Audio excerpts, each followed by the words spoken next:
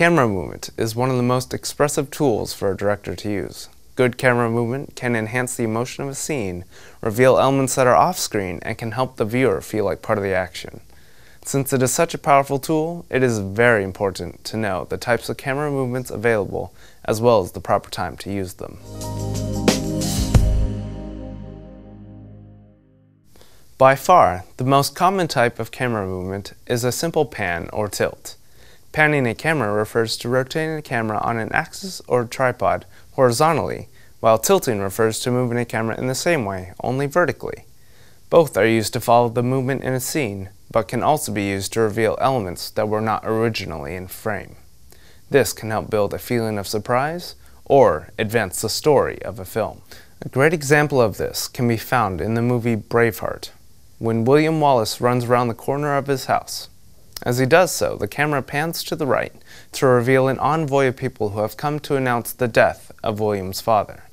This helps the audience feel the same shock and surprise as William feels when he realizes what the envoy means.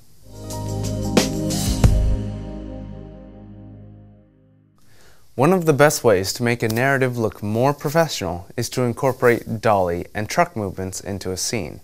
A dolly movement is made by moving a camera either closer or further from the subject over time.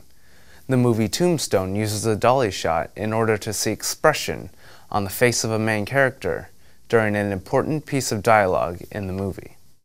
Another move closely related to the dolly is the truck. This shot is performed by moving a camera from side to side. Movies such as The Dark Knight use this camera move to set the pace of a scene. The slow dolly movement in this scene is in stark contrast to the action that just happened in the movie. This allows the audience to know that the pace has become more relaxed in this scene.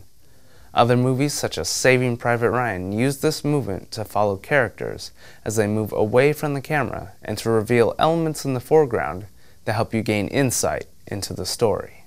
Dolly moves are most often performed using either a wheel dolly, a track dolly, or a sliding dolly, depending on the size of the set and the amount of equipment being used. Wheeled and track dollies are great for heavy camera equipment, which operators can sit or stand next to, while slider dollies are great for smaller cameras and shorter moves.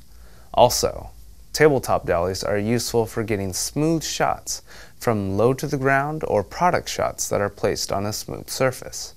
If you don't have access to a camera dolly, great shots can also be achieved using common items such as wheelchairs and carts.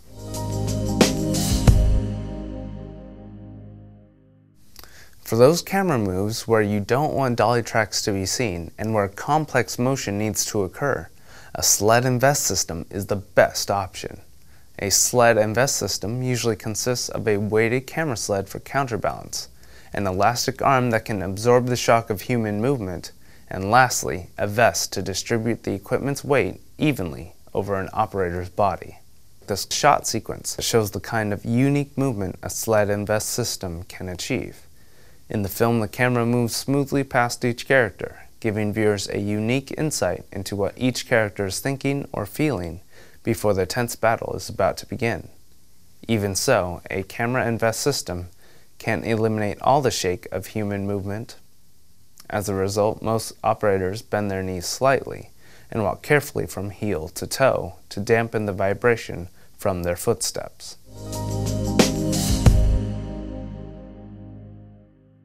Another popular camera move is the boom. A boom is a device consisting of a camera that is attached to an arm that can pivot on a fixed point through space. This movement is useful for many of the same reasons as a tilt or pan like this clip from The Dark Knight shows. The boom allows for both low and high angle shots. A boom movement is useful for many other purposes too. For example, in the movie The Shawshank Redemption, a boom movement is used to represent the newfound freedom of the main character who had escaped from having been in jail for many years. Boom arms often require additional setup time, as many pieces need to be joined together for it to work, including weights at the opposite end of the boom arm to balance the camera. As a result, shots utilizing a boom arm need to be planned in advance to make sure there's plenty of time and access to set up the equipment.